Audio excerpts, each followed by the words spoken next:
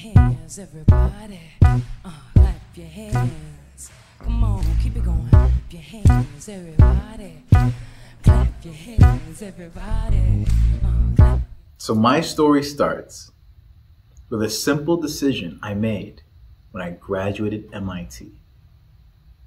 See, when most people, when they graduate from college, are figuring out what jobs they're going to, where they're going to live, my decision, my options came down to accepting $1 million. So you're probably wondering, okay, well, how exactly did you have the option to accept $1 million? Well, I got to give you some more context on myself and Conduit. So hi, I'm Ryan, and my company's name is Conduit, C-O-N-D-U-I-T. And long story short, we make magic real. And not only do we make magic real, we make it where it helps people. We make magic that heals the world. And so coming out of MIT, just in the first 12 months, Conduit was already a household name. We were featured in Forbes and MIT News, and people knew us all across the world, and it was amazing.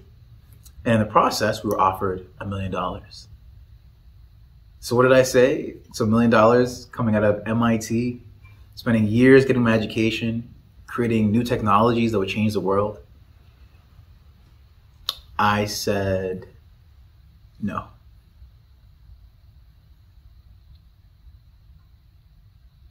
Yep, I'd be making that face too.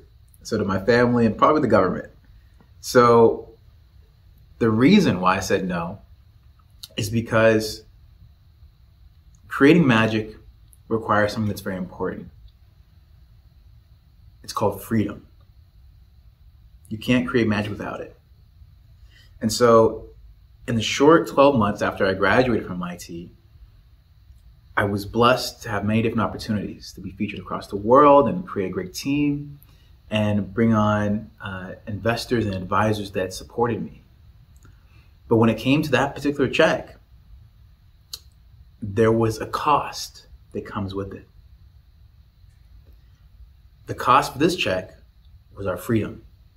It was the cost of doing what we wanted to do. And I don't just mean myself, I mean my whole team, scientists, biologists, engineers, mathematicians, creatives, artists, musicians that had come together to create a quantum future. And we had a clear vision of how and what we wanted to do. And so while we were excited to see $1 million check, to see the paperwork, at the same time, we knew that if we took this money, we would lose something that was really important, and that was freedom. See, because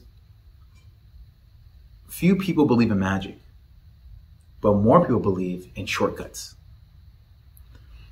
And see, the thing is, while shortcuts and magic may seem similar, they're dramatically different. See, when it comes to making magic, making things that are truly unique, truly innovative, cutting edge, futuristic, there are no shortcuts. And so we knew that taking the shortcut path would actually cost us more in the long term than that $1 million was ever worth to us. We knew that there's money and there's value. And we knew that as long as we pursued value, the success would come. Now that sounds really fancy to say now, but at the time it was still pretty heartbreaking and embarrassing and humiliating. Context, when you graduate from a school like MIT, a lot of your friends go to really fancy jobs where they're getting paid lots and lots of money to do really important things. And so while my friends were making lots of money, what I did is I ended up packing my bags, giving up my apartment, losing my girlfriend, and going back home to my grandma's. And my team of over about 100 people went down to 2. So the whole company was about 3 people, which is very humbling. I'll say that. It's very humbling. So I went from having an office on the water to having security whenever I walked, people taking my picture when I went outside, to sleeping on my grandma's couch.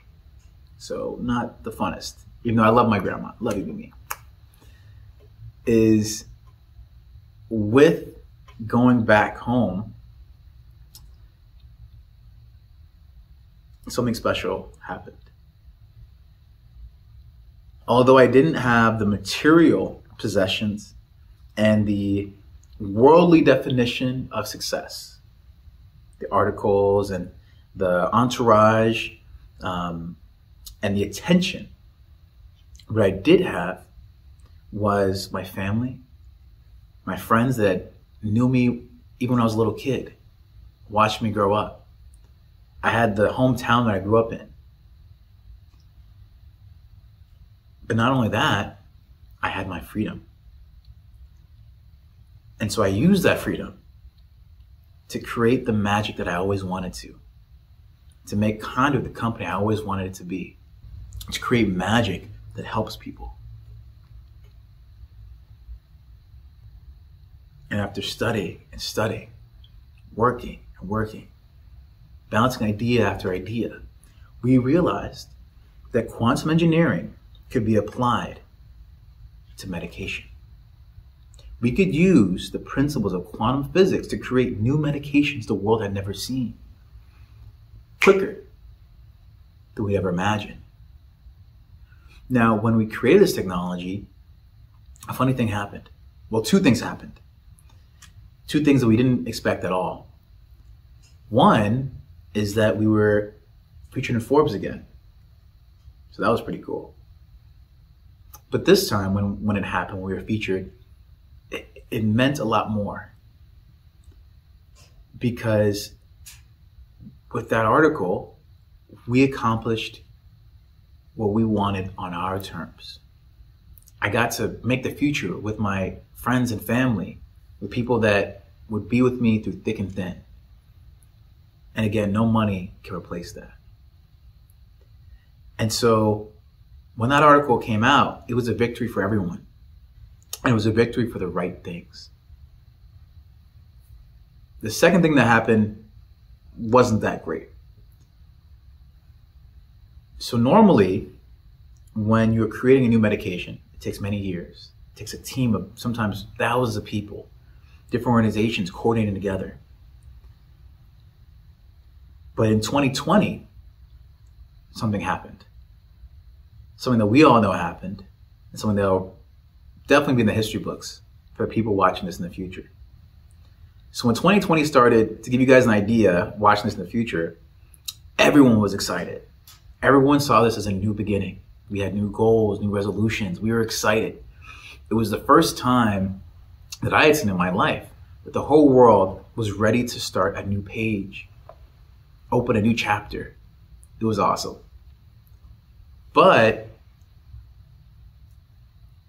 life is what happens when you make plans. And so fast forward a few months into 2020, something impeccably small, so small you couldn't even see it, was causing distress across the world. It was causing people to get sick from all over, from Africa to North America to Latin America to India to Japan. Every country practically was affected. It was a virus. It was what we call SARS-CoV-2, creating a disease that's called COVID-19. At the time, it was surreal. It was the first time in modern history that we'd ever been in what's called a pandemic.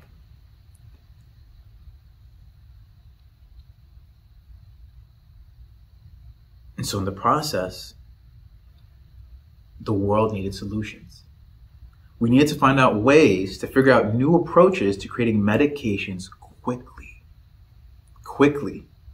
The 10-year timeline before didn't work. It couldn't work.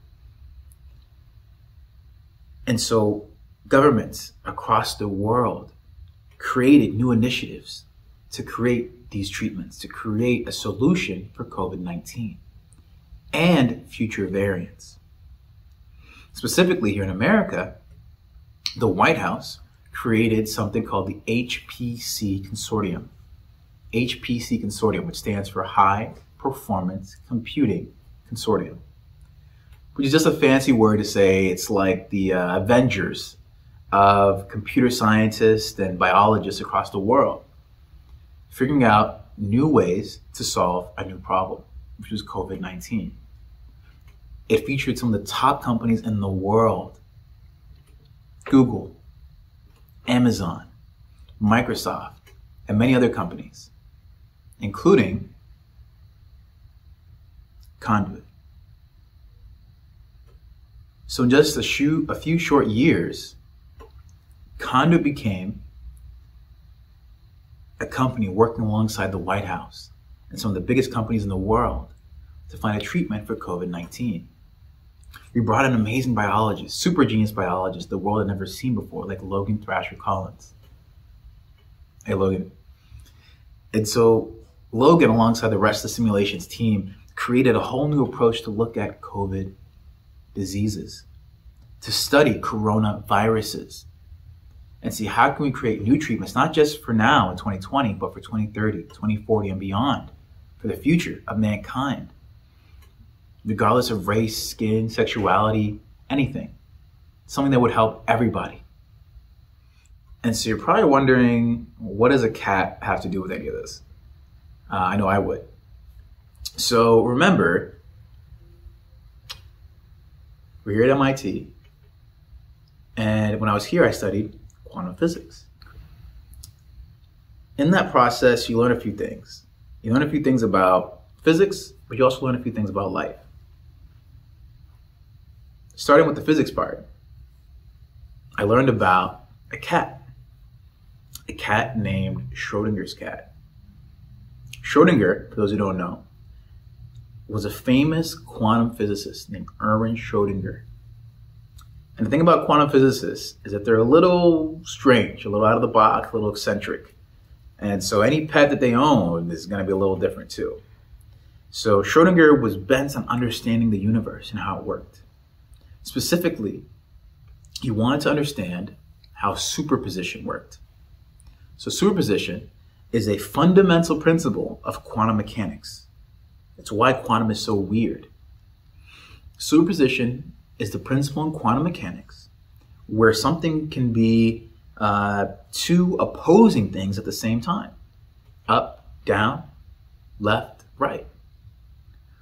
Okay, Ryan, well, what does that look like? I don't understand. How can something be both left and right at the same time? It's like clapping with one hand. Well, that's the thing. No one's ever really seen it. And that's why Schrödinger was so obsessed with it. And his cat. Schrödinger's cat.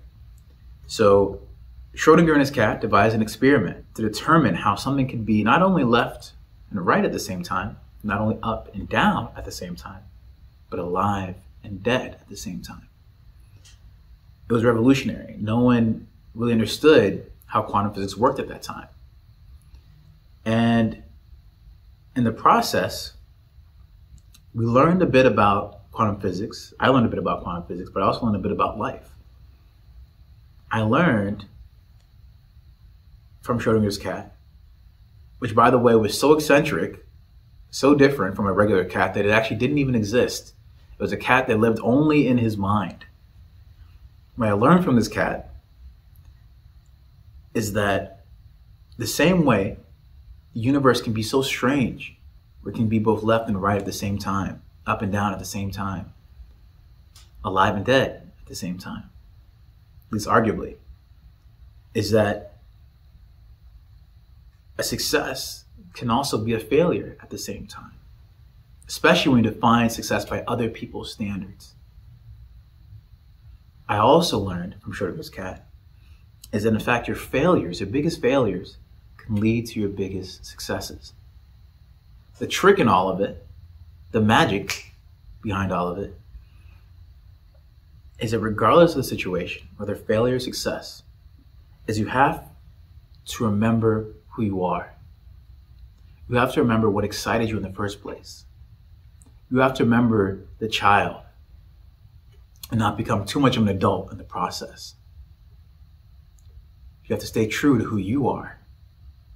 And so what I did, and what I learned from Schrödinger's cat, is that success isn't always success.